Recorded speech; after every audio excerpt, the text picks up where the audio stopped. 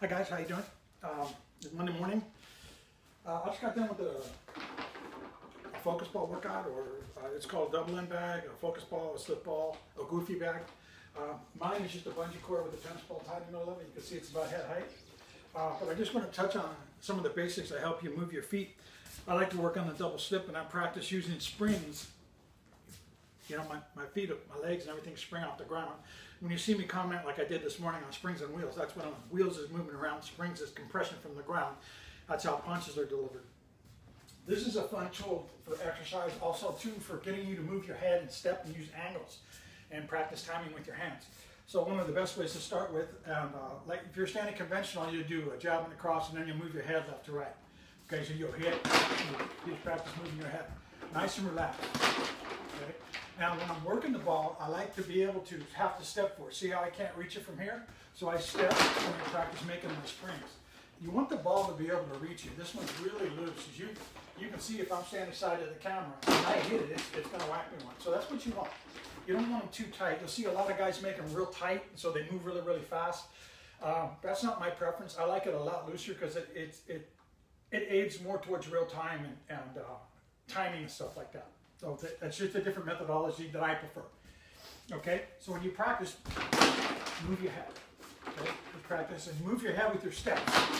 Okay, so I'm taking small step left, small step right, because I like to spring off my feet and I like to use mobility and angles. Okay, so once you get used to this, all right, now you could start practicing slip to the left, step to the right, is really what you're doing. And then you'll throw another right hand. So in other words, when you hit it, you step here and then you hit it again. Okay, so you're practicing stepping off to the right. How far do you step? Usually your opponent's elbow.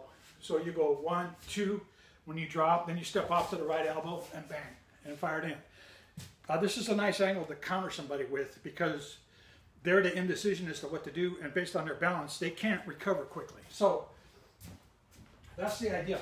So what you're trying to do, okay? And then of course you'll step out again. And just practice tapping the ball. And don't try to be rhythmic and continuous with it. That kind of defeats the purpose, because people don't fight like that, and you don't get attacked that way. And you're not going to move that way, but you're going to have moments. So I like to practice anywhere from 2, 3, 4, 5 beats, and that's it. But I'm practicing the skill specificity, okay? So in this case, I'm angling off. So I hit and I angle off, and then I can step again if I'd like, okay? Now, when you're going to your left or your inside after you double slip, you're going to double slip and then step. So when you do that, you can punch the ball, okay? So you slip, and you can practice. I like throwing 2 right hands. It's just a natural sequence, okay? Instead of a jab cross. So you practice here, you go 1, 2, okay, so you just practice tagging it. And it gets you used to moving and stepping again. Okay, you practice that. All right, then you can build on those kind of things. It's really all about personal preference, but as you can see, the idea is you're learning how to go to your left or to your right, and while you're punching and while you're moving. And you could do the same thing southpaw, which I do. I practice both sides. I have 5 basic drills that I like to do with the focus ball because I'm really trying to work on long range punches. And it's just a timing tool, and it's good exercise. You know, your practice moving around, okay? So now, just a quick review. Move your head, step in, move your head, okay? Then when that feels comfortable, use some stepping. Drop, step, okay? So you're gonna feel the right hand. And then when you wanna go this way, and then 2 right hands, okay? Just practice, and you just build on that. Then I'll come back later and I'll show some more stuff. But basically that's what I use the double end bag for, is long range punches, shifting, and angles. And oh, one more thing.